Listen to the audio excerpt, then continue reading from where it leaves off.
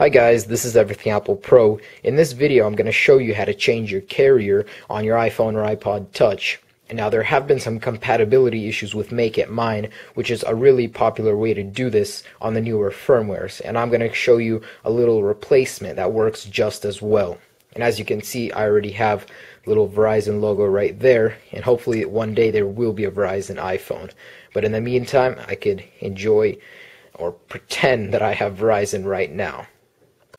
The most popular way to do this is called Makeitmine, and it's been around for a long time. Now, I have found that it works on some iPhones and iPods on 4.2.1 and 4.1, while it doesn't work on others. But it is probably the easiest thing that you can do. Now, when you install it, it will look like this on your springboard, and when you open it, you have options for a carrier and a banner, which is up here. Now on the banner, you can just type in anything you want and it will appear automatically.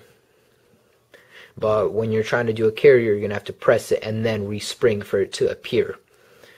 And that's Makeitmine. Now on my iPhone, it doesn't support Retina display, so it's white.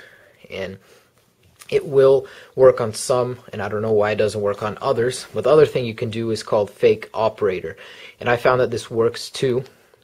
And when you install it, it might ask you to reboot, but if you head over to settings and you scroll down to where it says Fake Operator, and you can toggle it on and off here, and you can type in whatever you want. Now, I'm not going to type it in because I have Makeitmine installed and it will just interfere, but if I'm correct, it should appear right away. If it doesn't, you can reboot for it to appear.